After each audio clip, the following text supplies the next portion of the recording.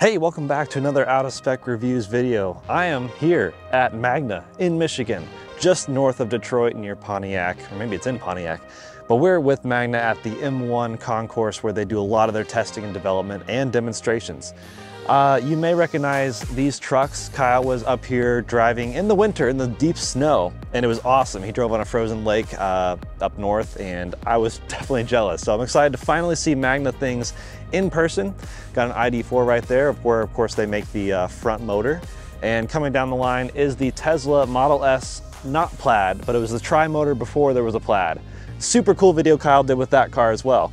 I'm here taking in everything all at once. They're demonstrating so many different products they make for different OEMs, and even a vehicle they make, which is right over there coming up. Where is it? Yep, right there. The ArcFox Alpha T. So I'm gonna give you a tour of basically the facility, at least everything I'm allowed to see, and all the products that they're working on and demonstrating and showing off here at Magna Tech Week.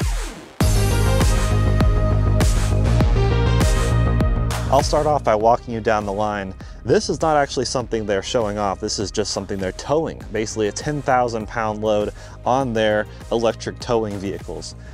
These are Magna Intelligent Force. They have the beam, the E-beam that kind of drops in. And these are battery electric trucks showcasing basically the electric capabilities of towing. Of course, we're on a track, and so we won't be able to see things like range and stuff like that, but we've done a lot of testing with towing and electric vehicles and range. This is the ArcFox Alpha T. It's really cool. It's from China.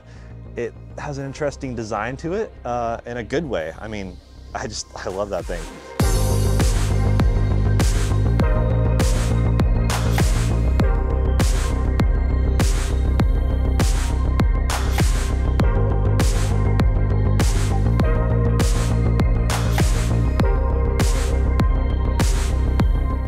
This is the Tesla Model S, the E1 demonstrator as they call it. So it's all-wheel drive, battery electric of course, but instead of the two motors, which this car came with, it has three motors, three of their E-drive units. So one at the front axle, two at the rear, joined with a summation gearbox and clutch-based torque vectoring. So that's pretty sweet. Right up here, the ID4 all-wheel drive. This is where they showcase their rare earth materials free front motor that they provided to the MEB platform. So of course ID4, but others as well. And then here's another Magna Intelligent Force truck, 408 kilowatts of power, just a total beast in an age where electric trucks are starting to make more appearances. So coming into the main area, let me show you everything they have on display here. I'm going to walk you through as much as possible, not quite all in one take because I'm taking it in as I'm going. So let me first tell you about all these drivetrain components, which you see in a lot of electric cars nowadays and a lot more to come. Immediately over here in the corner, we have the dedicated hybrid drive DHD Duo. I love all the things they're telling us. Basically how this works is it's a hybrid drive system with two motors, and they'll actually both work, one for like regen, one for traction.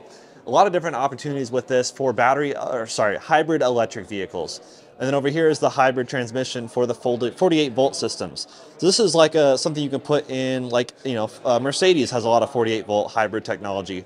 And the perk of this is the transmission built in only adds a little bit of bulk around the edges, so it's easier to fit into an existing type of vehicle without completely re-engineering like the engine block. A lot of vehicles run into the issue where the engine block is basically too long, and so they'll have to shorten the engine block or re-engineer the transmission to squeeze in a mild hybrid system. This makes it much easier. Over here, we have basically electric drive components, the E-drive systems as they call it, which you've seen in the front of like the Volkswagen ID4. And they can support different levels of power. This one right here, 160 kilowatt for hybrid or battery electric. Right here you have low CE, which is cost efficient. So this is 80 kilowatt peak power from rare earth materials free electric motor. So this is on the front of the Volkswagen ID4. Over here is the E-beam. This is essentially what's in the trucks outside that we just saw earlier. And this is like almost like a drop-in place system where the motors are integrated into the E-axle. And this is crazy because you can fit like all your existing suspension and brakes and hub. You don't have to like reconfigure everything to make this work.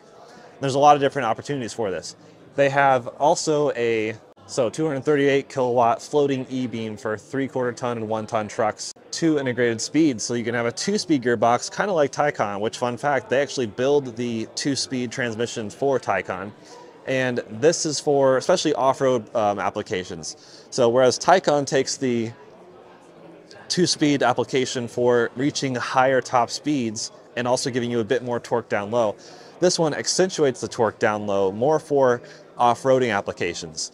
So basically you could have an off-road gear completely separate from your normal driving gear.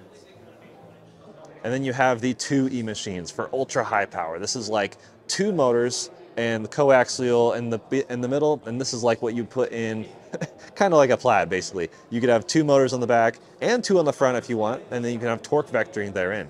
So really interesting system. Cool to see the cutaway of all the components inside. And this is fascinating, like science fair gone crazy. And then over here is the steel battery enclosure. Magna is really focusing on building battery enclosures for a lot of OEMs. They obviously have 2 big contenders, which are the very first ones they're bringing to market. So they built the battery enclosure for Hummer EV.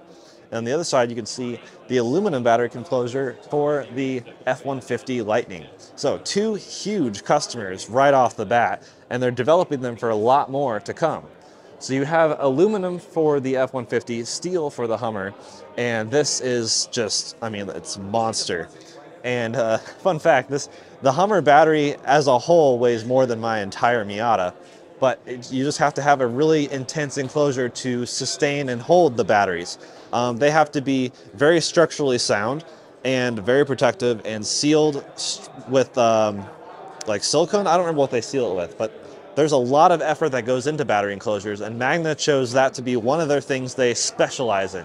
That thing right there is basically a display talking about the one-stop shop, which is really Magna doing everything. So OEMs can go to Magna and have things built for them. They can contract Magna to build or design like battery enclosures, for example, ADAS systems, and they can do all of it from start to finish, whether they are introduced to the very beginning of assembly or even like design of the vehicle, or they can come in later and add it after the fact. Of course, they prefer to be involved early on because that makes things more efficient and more cost effective really for everyone involved.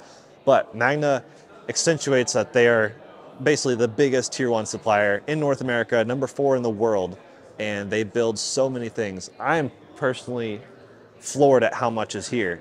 Over here are the seats, and I just got a great presentation from these guys. They call this freeform.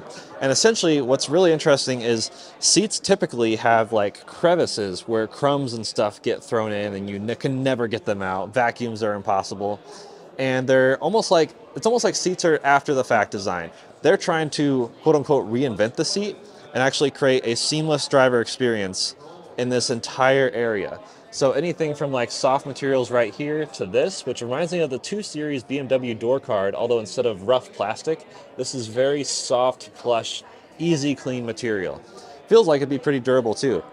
And what's interesting about leaving these crevices behind is they can just basically sculpt the seat to whatever you need. And even the stitching can be part of your design rather than being functional as far as holding pieces together.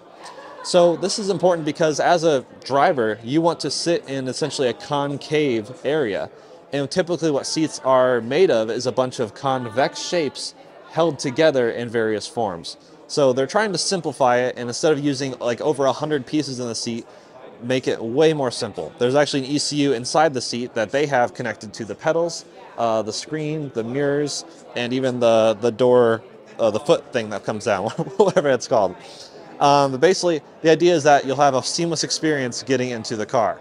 So if you wanted to get into the car, you could press one button, pedals would move, seat would move. If there was a steering wheel, that could move. Mirror unfolds or folds in. The seat, the foot thing falls down. It's trying to, give the cockpit new life. Magna Lights emphasize their sustainability vision, which includes basically reusing as much things as possible. And they can do that by basically blending down and reusing plastic. And so you have basically fascia and other materials or other pieces made from this post-consumer recycled material. The seats are another thing that uses this. In fact, this seat right here is made from recycled cotton. So basically cotton that was like melted down. And then this, I think they said, was sugar based. Fascinating stuff. And then the pad inside the seat is basically made from other pads melted down. So it's like, the idea is to basically have seats you can entirely recycle to be other seats. So they're trying to get as much as possible. Right now they have, like, this is 40% recycled cotton, and this is 30% recycled water bottles. It's interesting with things like this because there's a safety aspect involved, and Magna is trying to push that sustainability emphasis forward. And the interesting thing they're running into is almost fighting like standards, safety standards. And so that's what we're met with in a weird way, and something that me as a consumer and probably many of you don't think about is the fact that there are so many standards that just are in place because they always have been, and now we're in this place where needing to push through more and more. Like what we're seeing with adaptive headlights and laser lights and projection lights, where the law is in place for a reason, but we need to accelerate those laws and push them forward to make things like this easier to do. It's cool that they're pushing the envelope forward, and it's a bummer when existing standards are what's preventing that envelope from being pushed faster. Magna also makes thermoplastic roof panels, which you've seen on the Jeep, for example. Here's one right here.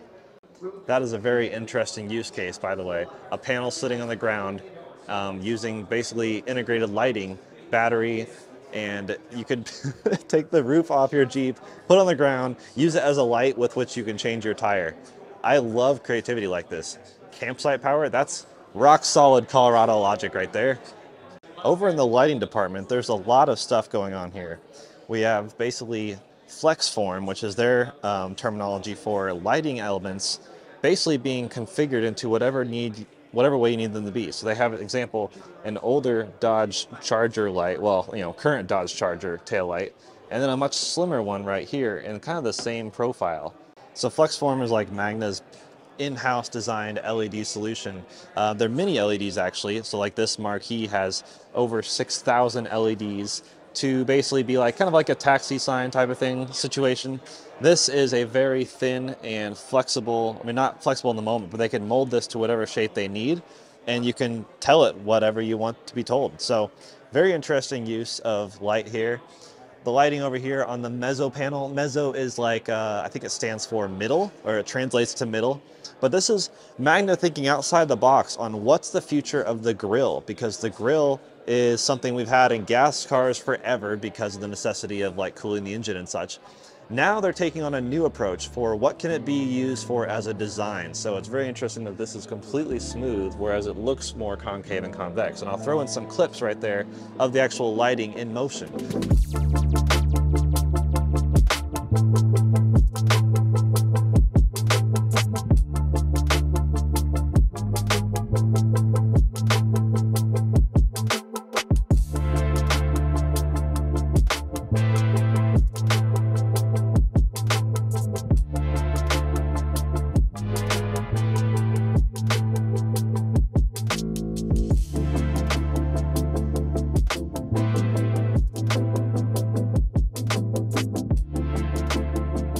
And then over here we have the Luma grill, which is more of those mini LEDs, the flex form LEDs underneath a polycarbonate type sort of translucent thing, so you can like mask out whatever you don't want as a form of branding. And then you have the lift gate, which is awesome. It's actually a Acura RDX tailgate that they've basically changed to have hidden places of light, so you can't actually tell very easily from the back. Of course, the camera's picking up a bit more than the real eye is, but it's polycarbonate and there's areas cut out for actual light emission. And then even down here, what's really fascinating is it's beneath the paint. Well, not quite beneath. They actually do tiny incisions in the paint, holes in the paint, and then clear coat over it. But it's a way to get more light off the car for people to see. So you can integrate turn signals or brake lights or any sort of lighting like that, and even your logo itself. So the idea is a thermoplastic liftgate, same thermoplastic technology they use on the roof panels like on the Jeep, and integrates lighting. So they're really trying to do everything, and it's actually pretty cool to see how well they're doing it. We also have Magna Robots, essentially last mile type delivery for delivery of food. This is awesome. Drink sides, pizza, got your priorities straight.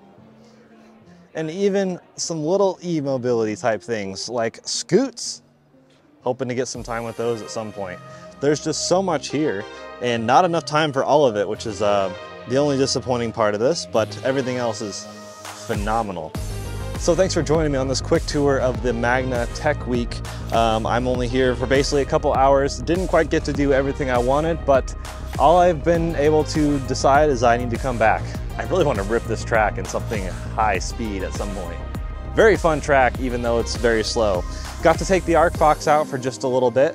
Could not film because I was the only one in there, but it was pretty cool. Very smooth and floaty, and even had a shifter stock like that of a Mercedes. Hoping to spend more time with that car in the future because I'm fascinated. I don't know, what do you think? Should me and Kyle go to China and find all the Chinese cars? Because, I don't know, in your head you're like, oh, made in China is a negative stigma, but this, made by Magna, made in China, really nice. Quiet, smooth. I'm excited to spend some more time with that car, testing it, running through all of our types of things. So, thanks for joining. See you guys in the next one very soon.